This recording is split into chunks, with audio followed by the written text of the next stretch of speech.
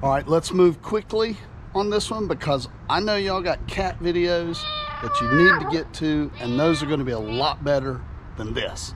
But anyway, I know that this will only maybe a handful of people might be interested in this, but if you have an Lectric Bike XP like I do, I'm making some mods to it, and I'm kind of beginning the phases where I am going to start setting it up for fishing. I like to surf fish, and I use the bike, set it up so it helps me surf fish. So what I've done today, I've been able to put a bike handlebar bag on the XP. So thought I'd just show it to you in case you're interested in doing the same thing. This handlebar bag is made by a company called Ibera. I really like this bag, and if you've watched my other videos, you've actually seen this handlebar bag on another electric bike that I have. But the bike bag itself is nice, it's spacious, and what I actually use it for is to carry, you know, various stuff, tackle, drinks, things like that when I hit the beach to go fishing. If you have an Lectric Bike XP, this is the mount for the bike bag right here. With just a couple of modifications, you're able to use this same exact bag that I've got here on your Lectric Bike XP. The mods are actually simple. This little digital display right here, I'll turn it on and show you. There's your speedometer and all that information there. All right, there we go. Get it out of the glare a little bit. That actually sits in the middle of the handlebar. So what you have to do, you have to loosen this up, take it off, slide it over one way or the other.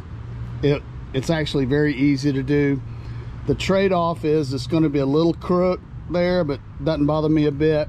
The other one is the bike comes with this little kind of a annoying little bell.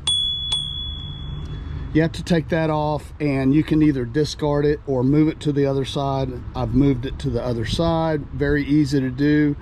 I'll probably end up getting rid of it because I've got something else in mind for this little bit of handlebar space right there. One thing I really like about this Ibera handlebar bag is the fact that the bag itself is easily removable. It clips in right here, so if you want to just take it off and carry it around, or just not even have it on there, you just simply pop it off. You've got that little attachment on the back of the bag, and it simply slides over, and you'll hear a snap, I think. There you go. Snaps in place. It's not going anywhere. So, you know, now you got a lot of room for your tackle, bottles of water, beer, whatever. Last but not least, you're able to fold the handlebar over with no interference. That bag sitting there does not interfere with the folding of your handlebars. Okay, that's it. I told you it was going to be pretty quick. You know, I think I'll save one of those 17-minute videos where we can have a discussion about world peace.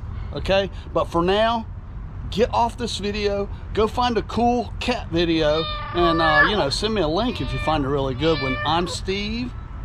I'll see you again real soon in the next video.